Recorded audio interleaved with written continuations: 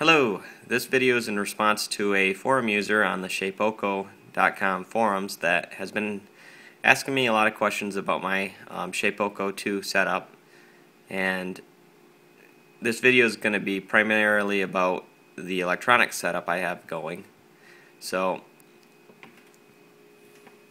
for just reference, I'm using Linux CNC as my controlling system. So I've got to use obviously a parallel port to connect from the computer to the electronics that drive the stepper motors. I'm using a C10 board, or breakout board, from cnc4pc.com. That's then wired out to these little breakout boards that I made out of perf board that have a Pololu DRV8825 stepper motor driver board mounted to them. I have two power supplies that are important here. I have a 5-volt power supply that is running the 5-volt power for this breakout board, and the 5-volt power for the section of the Pololu drivers. I also have a 36-volt. Well, I actually have two 36-volt 11-amp power supplies. Each one of those power supplies is driving two of the Pololu drivers. So basically what I have going on is, as you can see, the breakout board, you basically have pins 2 and 3 are the step and direction of the x-axis. And they just basically go off the breakout board like this and go over to the x-axis driver board. They go right in here, these 2 points.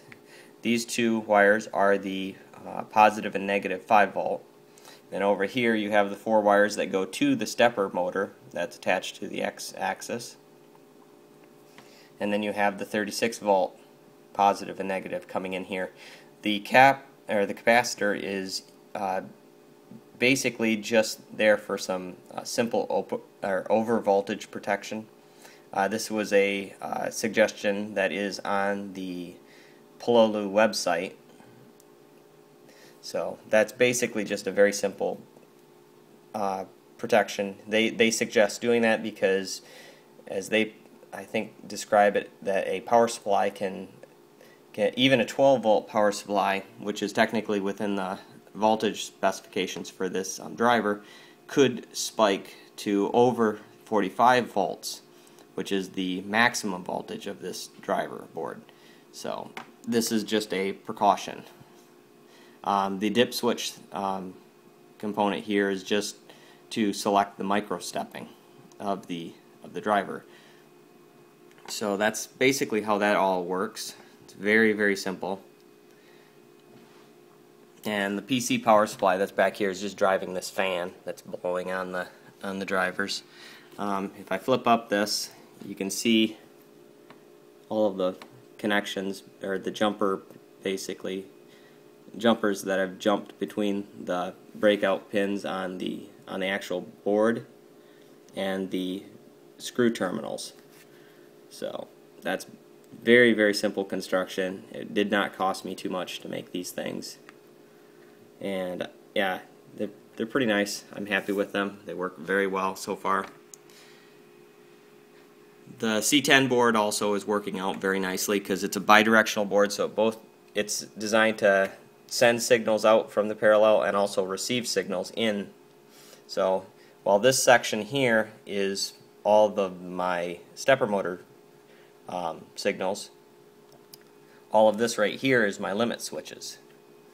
So that's basically how that works. And then you have this setup where I have the main, or the 5-volt power coming in to it right here, and you have a couple wires going off to the Pololu drivers. That's just then daisy chained out. Probably not the best setup there, but it works fine for just preliminary setup. I probably might change that later on, but I don't know. It works, so I'm happy with it right now. So that's my setup on that end.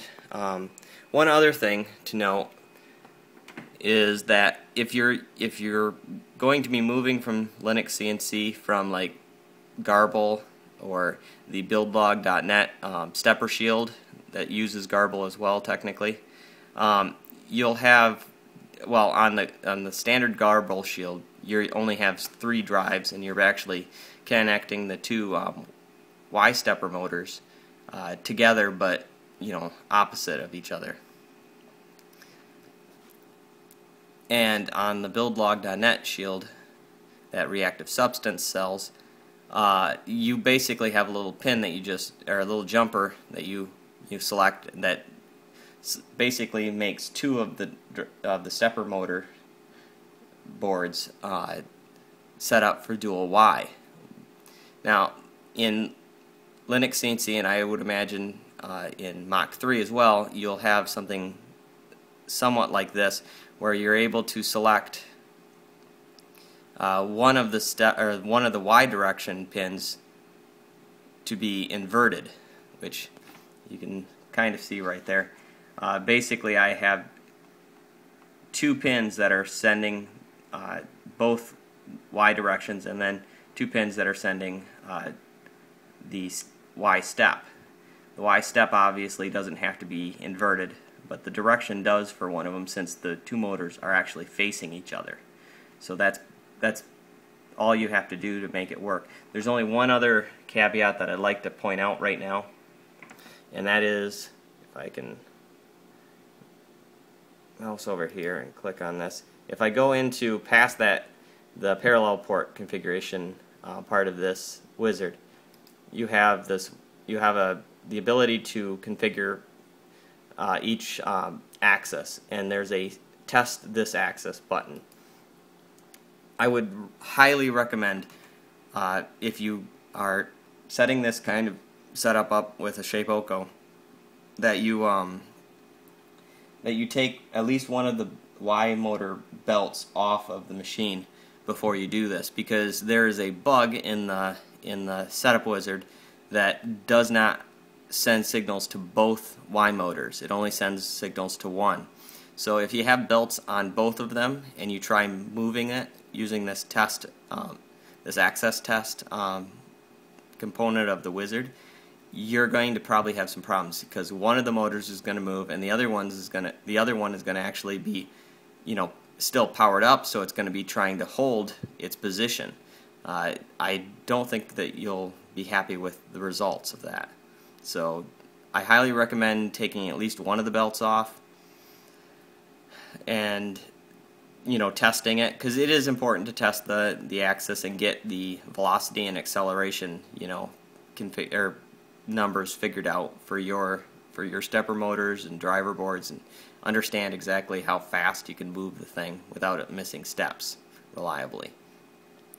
So just a little precaution that I would suggest doing if you're using Linux CNC. And after you get out of the wizard, the actual software runs both motors just fine. It's just, for some reason, there's a little glitch here that doesn't allow that. It's probably just an oversight on the programmers that really didn't imagine using dual motors for one axis, but it is totally capable of doing it. It's just that you have to think about what you're doing and make sure you don't make mistakes like this. So I think that is basically my setup. It's not very complex, and yeah. So thanks for watching, and I hope this was helpful to a lot of people. I'm using this video recording of all these things to just document everything that I've done, so that I can keep track of changes, and I think it's just fun to do. So hopefully this is helpful to somebody at least. So I'll leave you with that.